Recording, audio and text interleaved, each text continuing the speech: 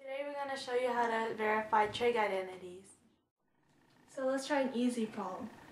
Cosecant theta times tan theta equals secant theta. So let's start on this side. Cosecant theta is 1 over sine theta times tan theta, which is sine theta over cosine theta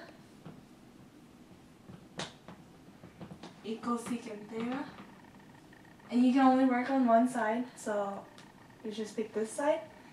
And since the sines cancel, it turns into 1 over cosine theta equals secant theta. And then 1 over cosine theta is the same as secant theta. And so we verified it. Now we're going to try a more difficult problem.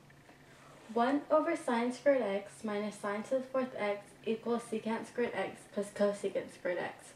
You could work on either side, but I'll work on the right.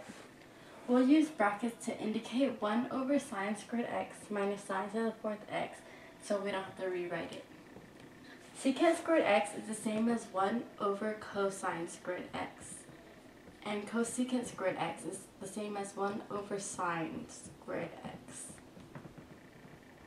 We will change cosine squared x to 1 minus sine squared x due to Pythagorean identity. We'll just bring down the 1 over sine squared x.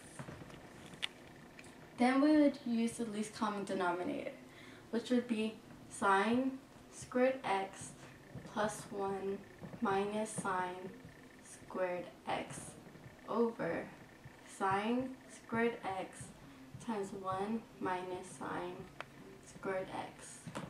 Then we would bring down the 1 over sine squared x minus sine to the fourth x. These sine squared x's would cancel out and you're left with 1.